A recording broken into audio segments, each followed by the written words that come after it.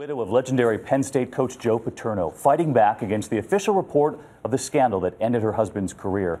Mrs. Paterno talking exclusively with Katie Couric about the report. And with a first look right here tonight, here's ABC's John Schriffen.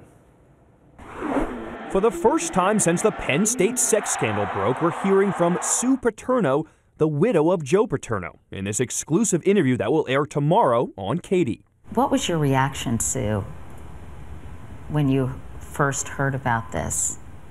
The allegations that Jerry Sandusky had molested boys. Horror, disbelief.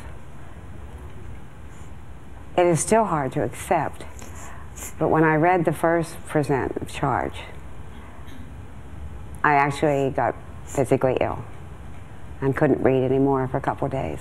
After the university commissioned an investigation led by former FBI Chief Louis Freeh, his report claimed Paterno knew what was going on, but cared more about his football team than reporting the abuse to police.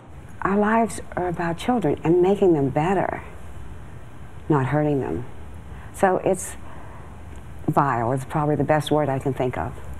She's defending the legacy of Joe Paterno in this interview that coincides with the release today of a new report commissioned by the Paterno family. It claims the initial investigation presented to the Penn State Board of Trustees has no evidence that Paterno deliberately covered up the incidents of child molestation.